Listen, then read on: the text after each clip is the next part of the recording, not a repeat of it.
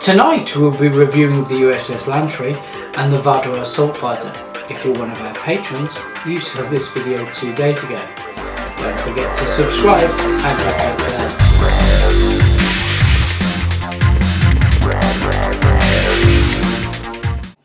Hi and welcome to Geekology. I'm David. I'm Sven. And tonight we'll be reviewing Star Trek, the official Starship collection by Eaglemoss, issue 138 and 139, which is the USS Lantree and the Vaadwar Attack Fighter. The ship nobody wanted and nobody asked for. But to be fair, it was a really good episode. Don't really remember much about the assault fighters other than them exploding and a bit in the hangar. But other than that, iconic ship. Talking of iconic ships, would you like to start with the Lantree? There's the ship, and I'll be playing with the Miranda class that's lost its robot. There we go. USS Lantree, NCC 1837. Hello. You know what's really bad? What? Where's the Vaughton torpedo launchers? Well, we've seen these ships in multiple ways in the past. And yet, I always hear the music from the Wrath of Khan as she's just going through the nebula. Why? Is that just after the robot's been blown off? Yeah. Yeah. Okay.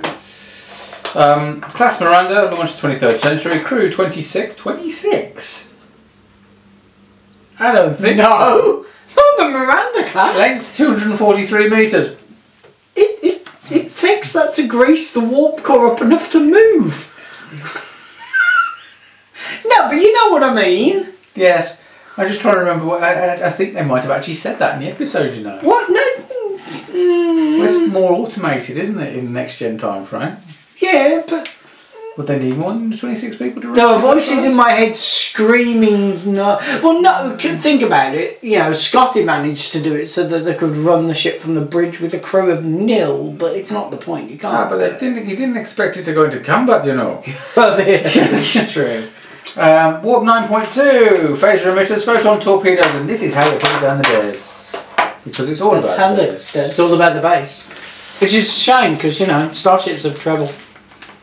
USS Lantree, that is not a shot from the episode. That is not a shot from the episode. That is a shot from the episode. Season 2, a natural selection, if I remember correctly. Do I remember correctly? Yes, probably you do. There we go. Oh, damn it. Pulaski having pain due to arthritis in her elbow. We will be nice about Pulaski. There's too much Pulaski bashing. That was in the story. I know, but there's too much bashing of Pulaski, and she's a good actress.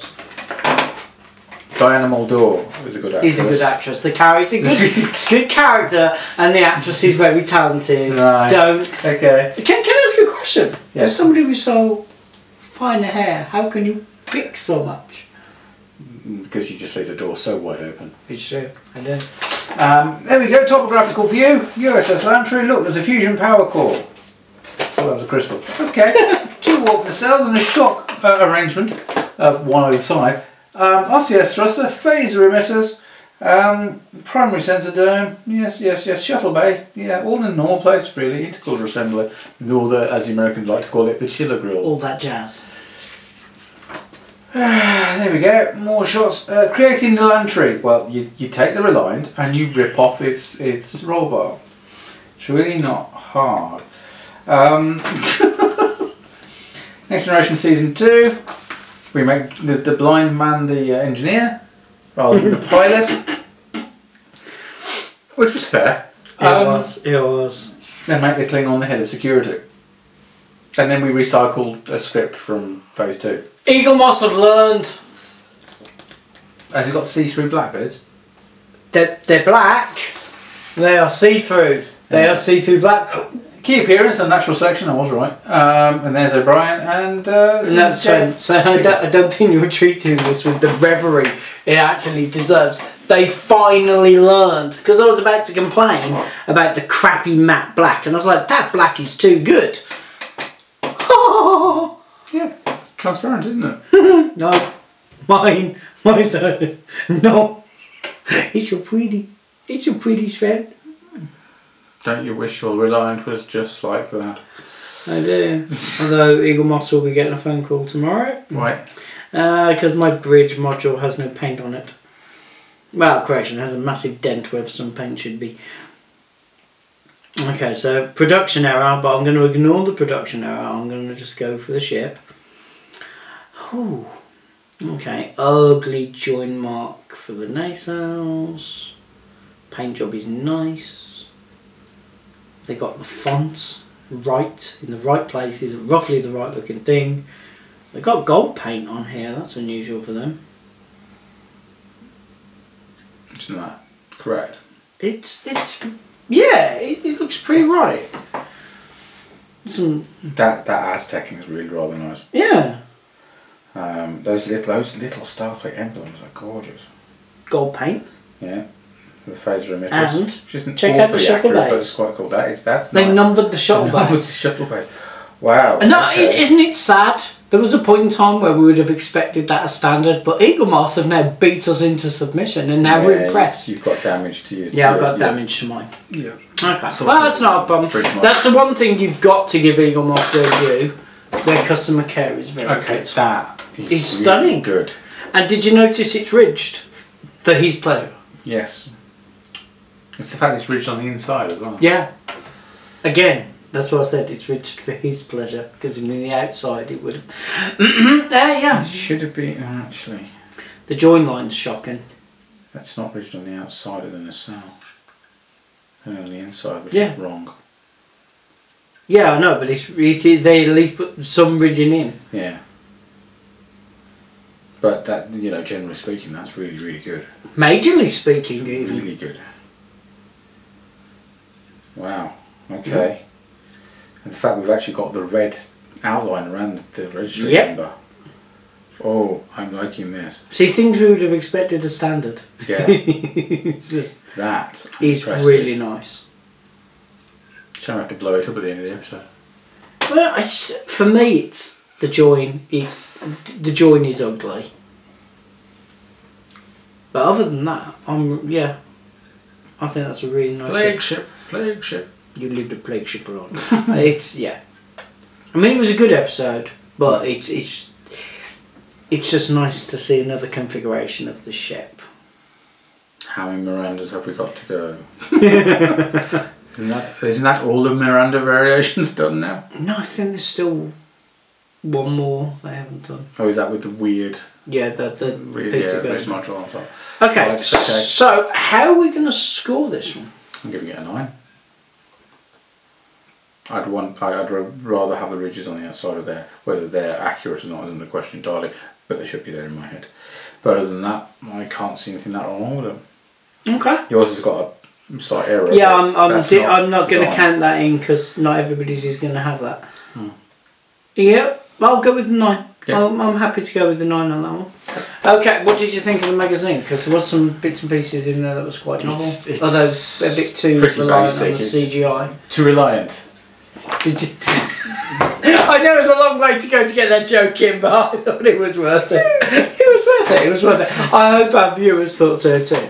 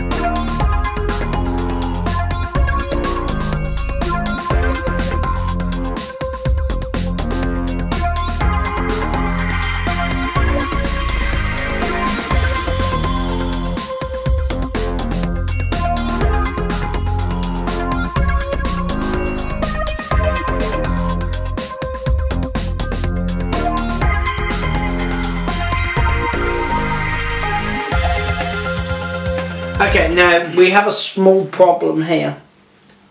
You can't show me the magazine. Why?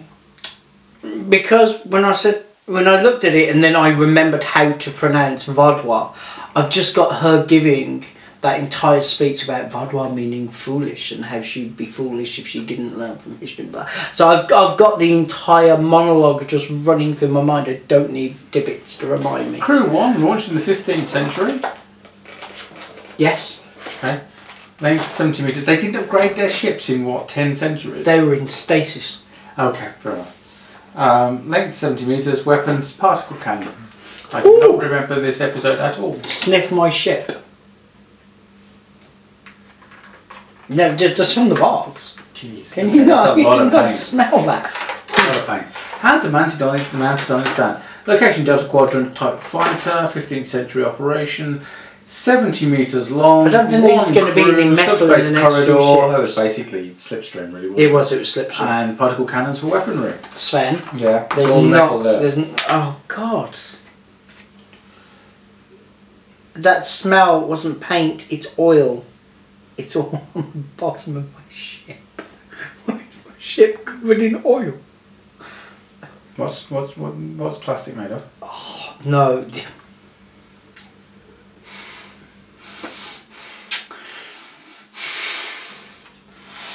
I know you can edit.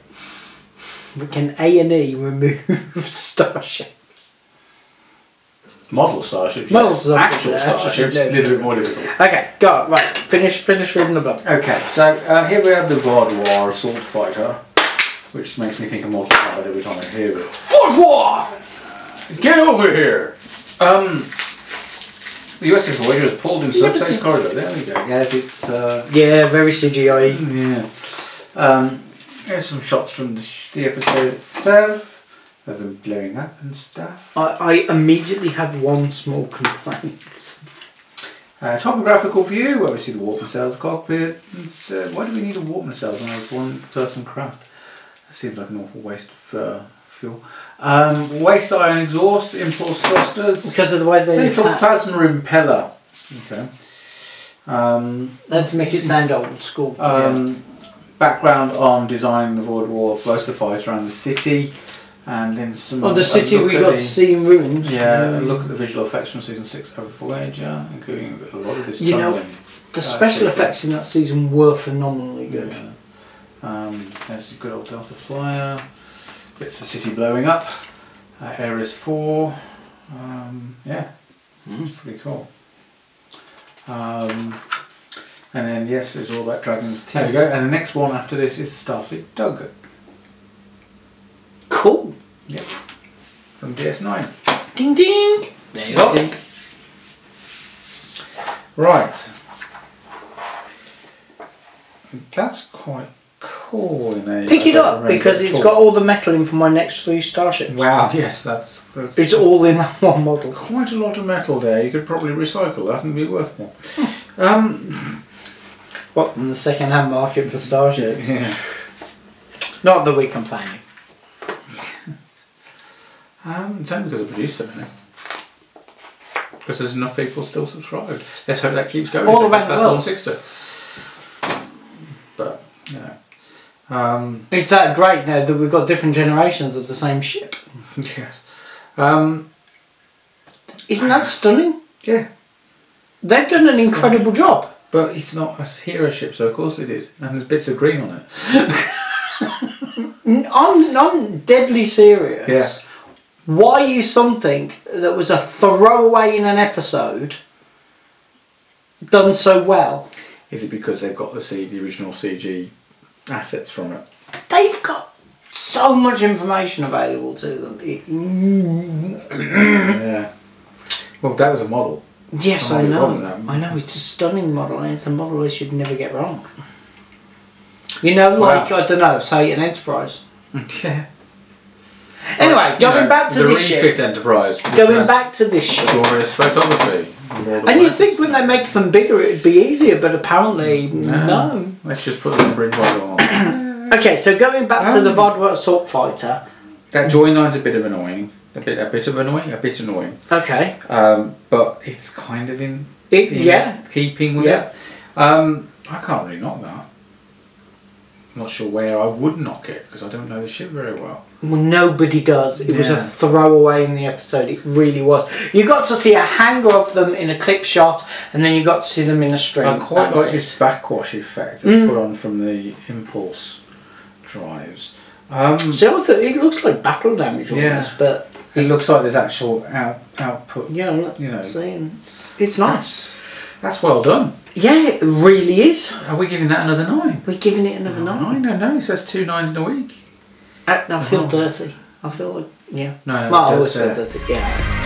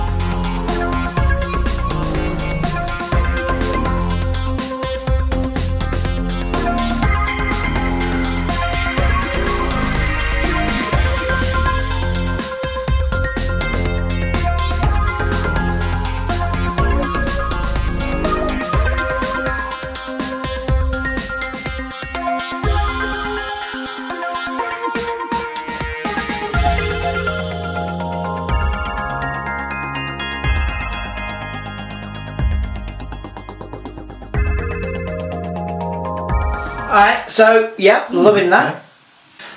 As well, in the subscription package, they included ta-da! Your collector's guide. My collector's guide. Now, I already grabbed one. This is a wonderful thing. But we've already picked them up because we did it at an event. But I think it's nice. They probably printed up that many that they got thrown in with these. I do think it's actually no. So specifically in the box with that one. Because you know what I was about to say because we subscribed, but I got bagged copies, so these would have been retail sales copies. So interesting that they threw that. Let's assume that's an assumption. Okay. Because well, it's still nice that they threw it in. Shelf, I'm not going to. Okay, but it's nice that they threw it in. Totally. So even though it's up to date, up to about 130. You know what else was quite funny that they put in here? Was that leaflet? That was that leaflet because that leaflet it shows me the wonderful space dock. Yes, which my problem here is the fact that you got this morning. Yes. And this says. What's the date this morning? This morning would have been the 7th of December. It is the 7th of December. And it says in this leaflet, contact us by the 30th of November as to whether you want it or not, and we'll charge you on the 3rd of December. Plenty of notice there then. Yep, tons of it. Bit dodgy that, but there we go. Okay, it's not like you weren't going to have it though, is it? Because you need a space dock. Yeah, and I've got to phone them and order more. Well, good luck with that because it's not on pre-order yet. Yeah, I know, but when it is. Yeah, well, when it's on pre-order, I'll let you know when it's on the website because you might want to order it that way. Oh yeah, because I've still got to get the Voyager thing. Yes, and DPD will do the next day delivery if you order 50 quid. So. Woohoo! Yeah. Well, yeah, I'm sure 3 of them will cover that. Right, so that about wraps it up for us. And when that arrives, we might have to do a roundup of space docks because that's our thing. You know what else is really cool if you're an Eaglemoss fan? Would that be Colin's poster? Colin's poster? You mean the one that shows you the ships in size scale? Yes, which is something that even Eaglemoss cannot do. Yeah, right. Yes, look at Deep Space Nine and look at the Enterprise J. It is beautifully done, isn't it? Yeah, that is really nice to be fair. That is amazing. Yeah. That's... It is, it's just... Yeah. It's just a lovely thing. This thing... I know it has to be on there, but... be gone from my side. Yes, that's quite cool. I love the fact it's put the concept version of the Enterprise C on there as well. I'm disappointed that there isn't a space dock on there. Not yet. And then I actually asked him, which one are you putting on? Earth Space Dock or Starbase 74? Or both, to show the difference. He cursed me. Right, so, and on that note of people cursing us, and at that point I then said to him, you might want to put Space Dock Birmingham on as well. That's slightly bigger. It's not the size of your space dock, it's what you do with it that counts. Store 8 Constitution class starships. And on that note, thank you very much for watching. You can subscribe to us here on YouTube. You can follow us on both Facebook and Twitter. And don't forget to check out our Patreon as well. Become a patron so you can see episodes like this at least 2 days before non-patrons. You know you want to. And where can they see nice pictures of the ships? They're on Facebook, at least for the time being. So if you're not on the Facebook group, have a look at the group. Which is currently called Geekology, the group. However, will people find us? I don't know. Get on over there and join the group so you can see the photos. Because you know you want to. Thank you for watching. Goodbye.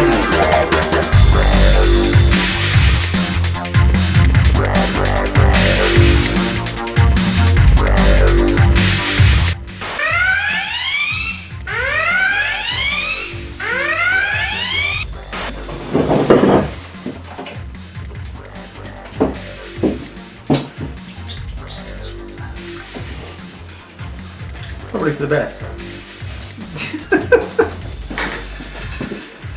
That's a blooper now. Starships from Eaglemoss. Fall off your chair, good. Actually, ironically. Tonight we'll be reviewing the USS Lantree and the Vaadwar Assault Fighter. One more go for that, Sven. You can edit now, so this is... Tonight we'll be learning English. I haven't drank. We can edit now, and I haven't even had a drink yet. What the f going on? 3, 2. No, wrong intro. Do you like that? Would that make you happy? Is that actually recording? Yes. Grease your nipples for the photo shoot. 3, 2. Tonight we'll be reviewing the USS Lantree and the Vaadwar Assault Fighter.